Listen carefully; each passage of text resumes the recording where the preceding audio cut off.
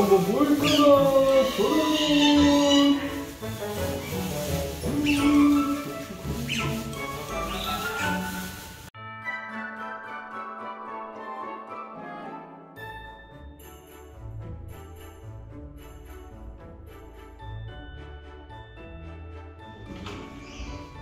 우리 모카 어린이 산타 할아버지가 선물 들고 왔어요.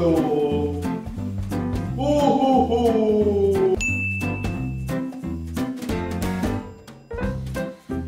오호호. 거의 뭐 관심이 많구나. 뺏을기세인데. 우리 어린이들. 누나 어때? 어머니가 이렇게. 어머니. 오호호. 우리 손주가 뭐 해볼까?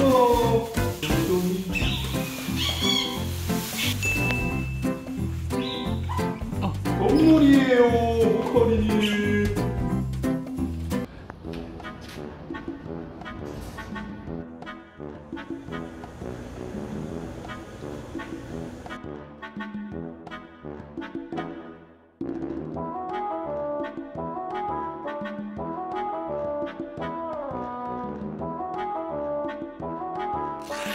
모카어린이 관심 없네?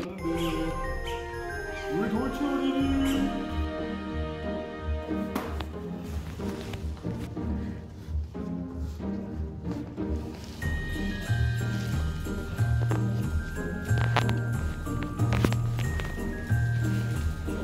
봐봐, 돌체는 좀 뜯어먹게.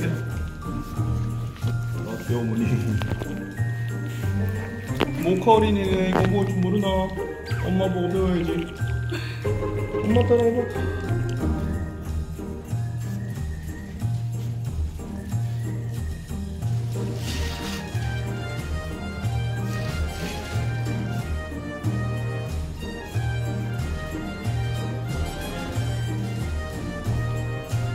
산타 할아버지가 힘들게 만들었는데 눈물을 흘려가며 만들었는데 어머니가 제일 좋아하는. 오빠 돌체 아빠는 떨어져야겠다.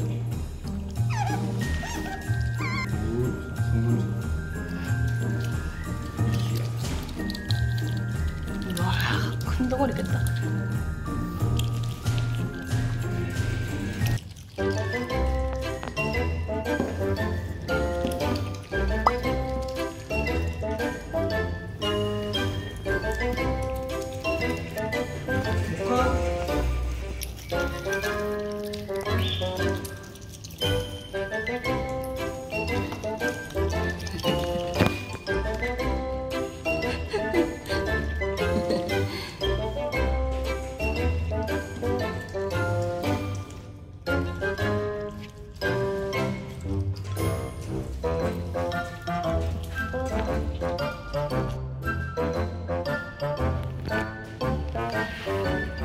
가래떡인데?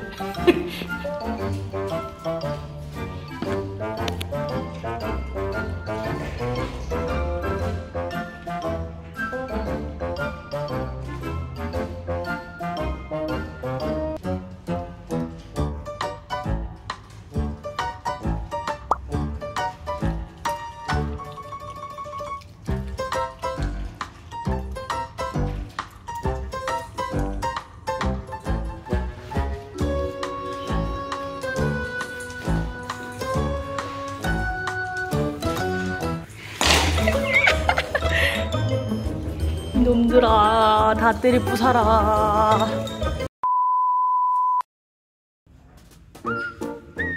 모카?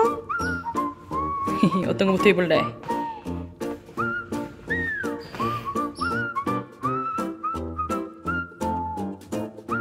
모카? 진짜 너무 귀여운데?